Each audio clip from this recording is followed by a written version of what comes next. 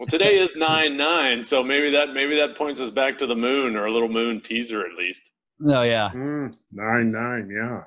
And the symbolic interest or significance of the number 9. Yes. 9. Well, let's see. We find 9 in some sports, don't we? Sure do. Golf. Of course we do, yeah. Golf. Golf. Baseball. Baseball. Of course, baseball. Uh-huh. Yeah, we could break down either one of those two sports because they're both very saliently symbolical once you look at them. Right? Oh yeah. Lunar connections. Yeah, obviously lunar connections. Baseball. Okay, so how many stitches on a baseball on a official league ball? Kyle? 72? No, well, you're the man. You're the 144. 2/3 of the way. Oh, I'm not supposed to guess. I'm supposed to look this up. Well, I was told at the outset of this that was your job. Oh, okay. Yeah. Kyle also doubles as the watcher.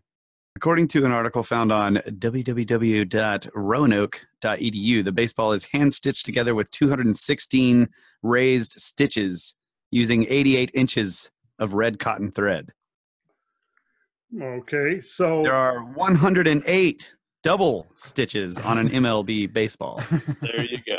There it is. yeah, there you go. 108 double stitches. So you got 108 and 216, right? Yeah. And the diameter of the moon, very, very close in miles, is 2,160 miles. Yeah. So there's your link right there. The first link of many. So how many feet between home plate and first base, Kyle? Oh, man. I'm going to make this take 90? too long. I thought it was 90 feet. Yeah, I don't know. It is 90 feet. Yeah, Ah, 90 thank feet. you, Russ. I used to 90 play feet, baseball. yeah. And so then how many inches does that give us? Ooh, 90 times 12. Come on, calculator. 1,440. No, I don't know. no, you got to work on your math skills, Russ. I can't math. 1,080. Okay. 1,080. Now, 1,080. here we got to pause for a minute and think about this. So you have a ratio going on here, right? The distance from home plate to the center of home plate to the center of first base, and likewise because it's a square, right? So it's 1,080 inches from first to second, from second to third, from third back to home plate. So now you've got this distance divided into these 1,080 increments, right? Mm-hmm. Now you think about the ratio of the moon and the moon to the mile. You have the radius of the moon, which is a ratio. 1,080 increments defines the radius of the moon. See that? So Yep. yeah. And so now it's from the distance from home plate to first base, from first base to second base is going to be 2,160 inches. And the full distance around is going to be 4,320. So interestingly, just purely by coincidence, it doesn't mean a damn thing, but these are exactly the Vedic numbers, the numbers that the whole Vedic system of cosmology is built upon. And Right. I'm not maintaining that that's anything other than pure coincidence. Coincidence takes planning, as Mike says. As somebody said. They're all processional numbers. Yes, because the Vedic numbers are processional numbers. Yes. Yeah. That's the whole. Yes. So you've got the cosmological numbers of the Vedas, and just by some quirk, they end up in the sport of baseball. In terms of the dimensional relationships. And they all add up to 9 also. Yes. Yeah, which is one of the peculiar, interesting properties of the number 9, that any multiple of itself Right. ultimately reduces back to the single digit 9. Yeah. Yeah. In other words, all those numbers are divisible by 9. Well, that's not what I'm saying. 2 plus 1 plus 6 is 9. 1 plus 8 is 9. 4 plus 3 plus 2 is 9. Right. Yeah. It's like the numbers that are divisible by 9 into equal increments. You can also add in the individual digits of those numbers up to get 9. Correct. Yeah. Right. That's weird. Yeah. Or you can eventually reduce it down to 9 by doing that. Right. If you keep adding them up, you eventually get 9. Yeah.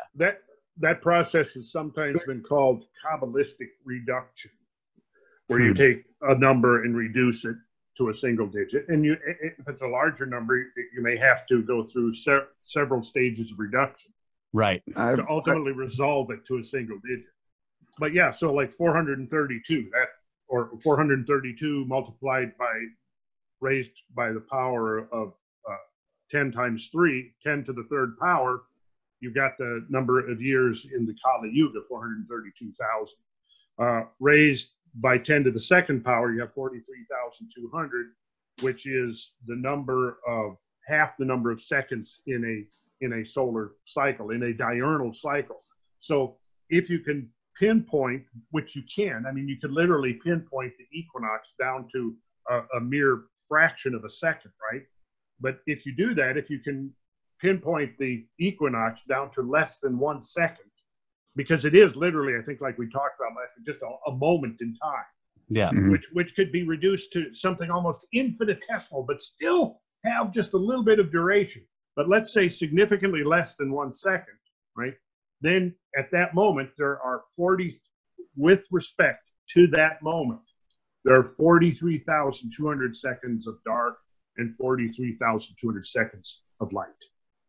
You see, for that moment, on that one spot where that moment would occur. See, in the diurnal rotation of the Earth on its axis.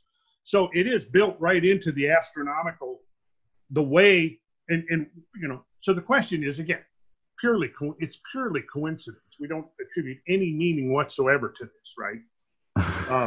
Well, and the mind blower to me, though, is that also that I guess there's some variability, but the radius of the sun is 432,000 miles.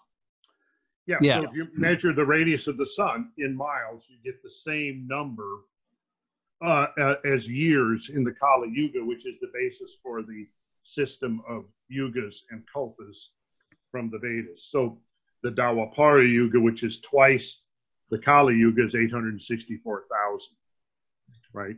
Yeah. And then, and what makes that weird is because, like, at first you could say, well, it's based on the mile, like those are all divisions of the mile, right? The sun is that many miles in its radius. But then when you look how they arrived at the mile, and you're like, wait, no, that's still based on all these geometric links between all these bodies. So, well, see, and that's the thing. You don't know. I mean, who knows really what was the origin of the mile? Right. It goes back. I mean, you know, you can make assumptions about historical assumptions, but then you can go back and find what appears to be the usage of the mile, even back in the laying out of Stonehenge. Yeah. And we could do an analysis of that at some point too, to see how that works out. Write that one down. Those same numbers. See, the other thing is that the 43,200 is the scale at which the height and the circumference, or the not circumference, the perimeter of the base of the Great Pyramid are to both the polar radius and the equatorial radius. Yeah. Equatorial circumference. Yeah. Right. And what's interesting there is, and again, this is just purely coincidence with no significance or meaning at all. But the point is that if you were to expand the pyramid by 43, scale it up to 43,200. Yeah, you now have a square that's equivalent to the Earth's equatorial circumference and its height. And this is a hypothetical pyramid, because the real pyramid, if we're talking about, which we're referring to here, the pyramid of Cheops, has a truncated top. Right. So, but we can derive a perfect pyramidal geometry based upon the 51.85 degree angle of slope to base. So we can recreate a geometrically idealized pyramid, and we can then proceed to analyze that particular geometry. And when we do, we find that the internal geometry basically presents a very close approximation of the classical geometric problem of the squaring of the circle.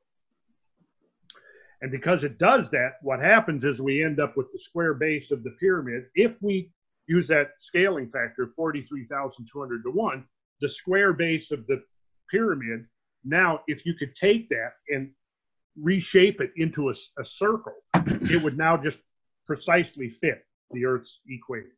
Yeah, that's wild. Pure coincidence. Purely coincidence. And they were obviously playing baseball, right? When they were doing this. Somebody was. Yeah. I think that's the point.